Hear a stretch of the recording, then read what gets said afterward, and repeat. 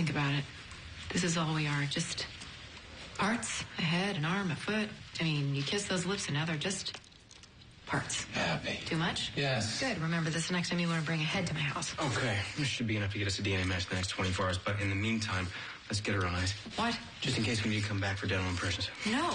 I'm not putting a severed head back in my fridge. You do the freezer. Freezer's fine, right? No, that's not that. I'm the Chief of Staff of the United States of America. And I'm the director of the NSA, and he's the Attorney General. If these walls could talk. What's your point? My point is, it's a head. Right. And I'll be back for it tomorrow. In the meantime, don't answer your door. Jake, no. This is just, it's wrong. Abby, I don't think you should be attempting to dictate what's right and what's wrong for any of us.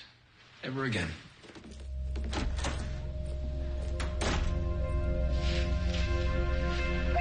Hey, where are you going? To my room, I'm done. So, what do you want me to do? Stop talking, David.